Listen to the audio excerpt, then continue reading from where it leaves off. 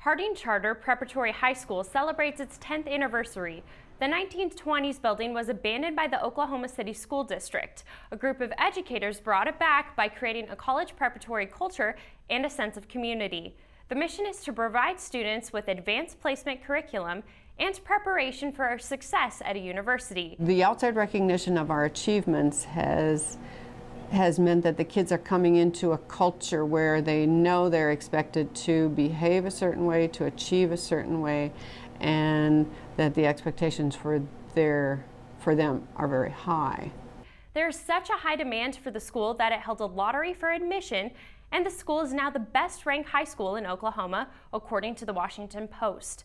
When the school opened, Russian teacher Sally Zybel was the first world languages teacher. I wish we could replicate Harding everywhere, because I think it would change the face of education in Oklahoma for sure, and probably across the country. And that's part of our mission, I think, is to show that we don't have to be totally unique, that other places can do what we do.